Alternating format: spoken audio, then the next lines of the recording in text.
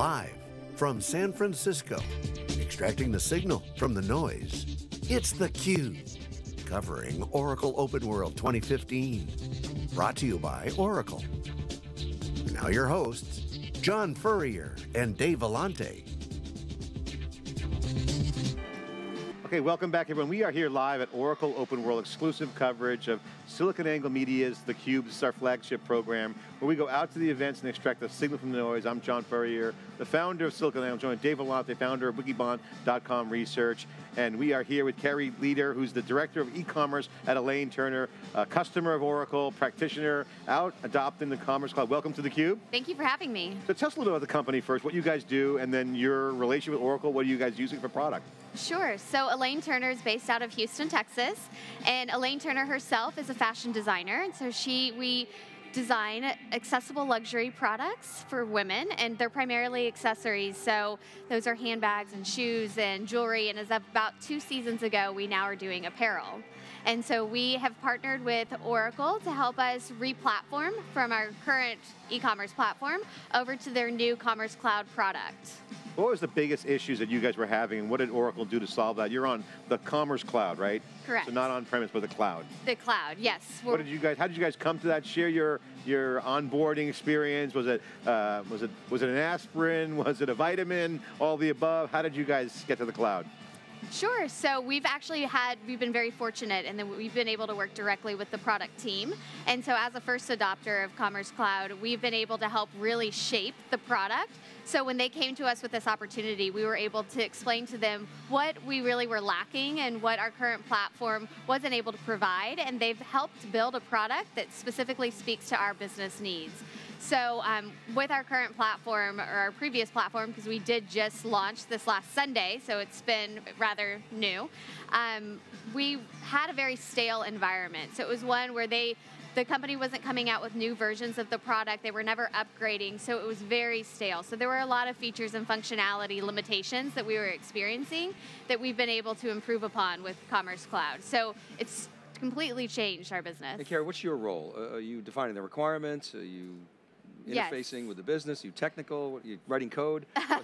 I wish.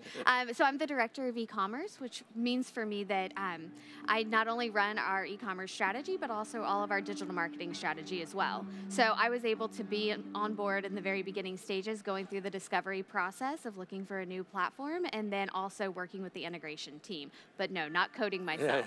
What were your MVP, minimal viable product for the cloud, and what new things came about? I can imagine, obviously, you don't want to lose sales. You have, the normal e-commerce, people want to buy, but digital is also now omni-channel. So you got Twitter, you got Instagram, people are probably using a lot of Facebook.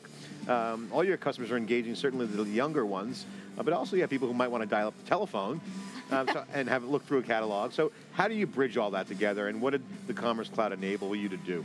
Absolutely. So we do have 10 stores, and we do a lot of our fulfillment of product and of online orders through our stores.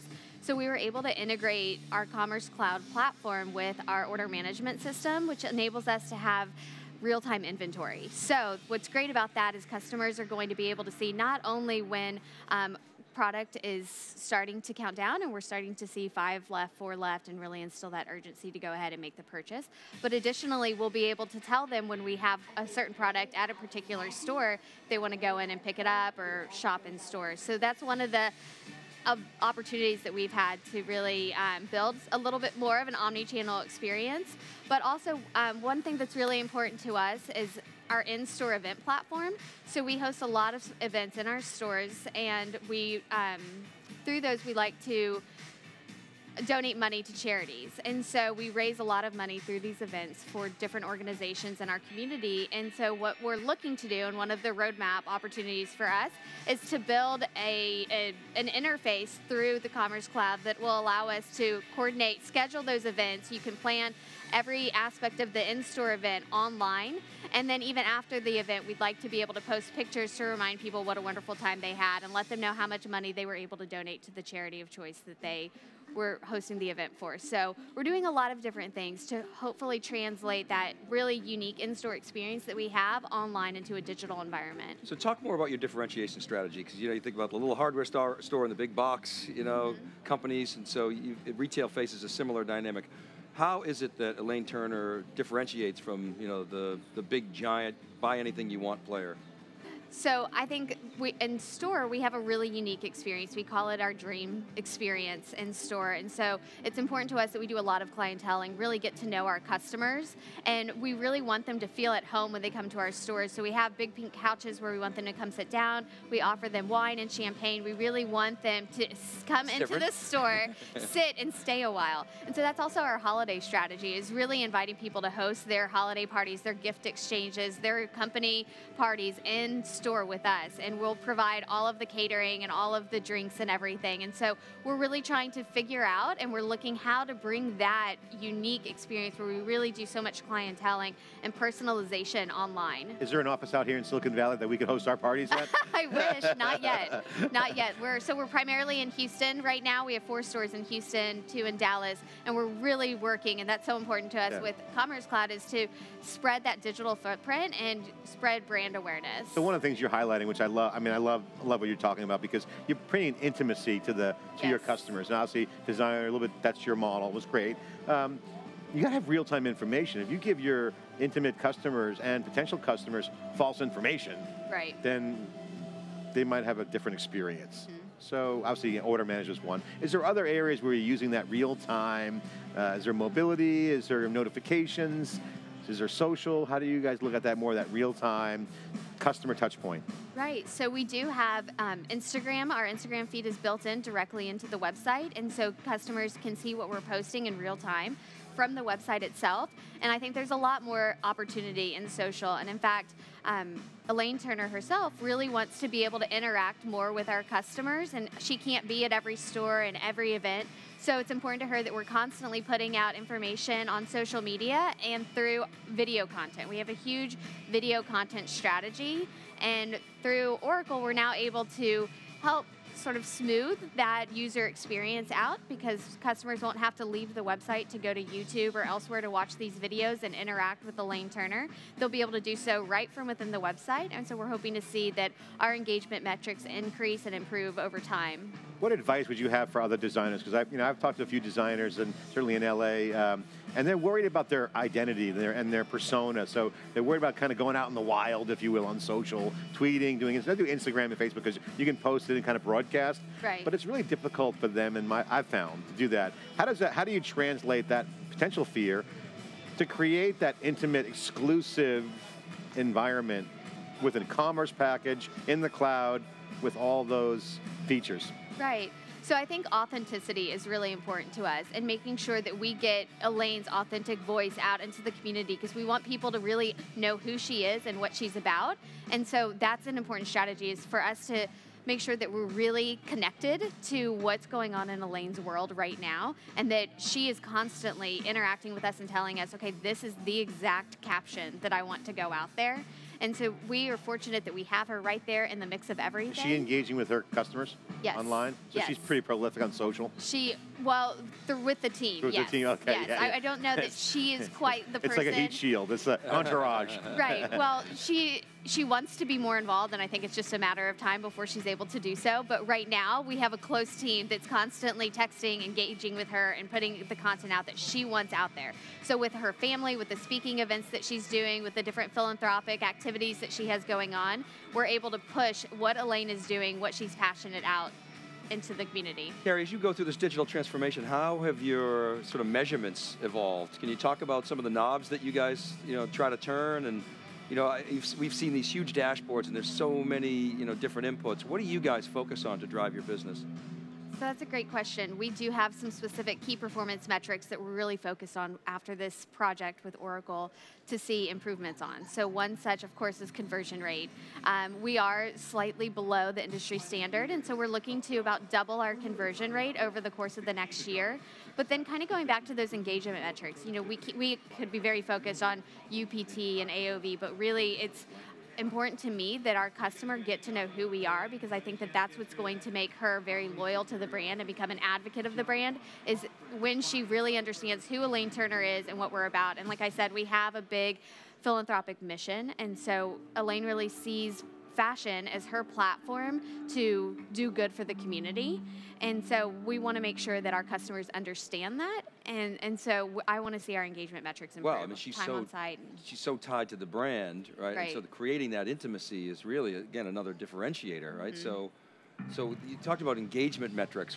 How do you measure that sort of engagement? So I really want to see an improvement on time on site and page views, and that I want our customers going deep into the website. So much further than just the homepage or even to a product page. I really want them jumping around and spending a lot of time. We have these new pages. They're some of our ancillary pages where we're really putting a lot of content and collaging things together between video and our lifestyle photography and photography of Elaine herself at events. And so we want people to click through and just get lost in the website and spend a lot of time with us.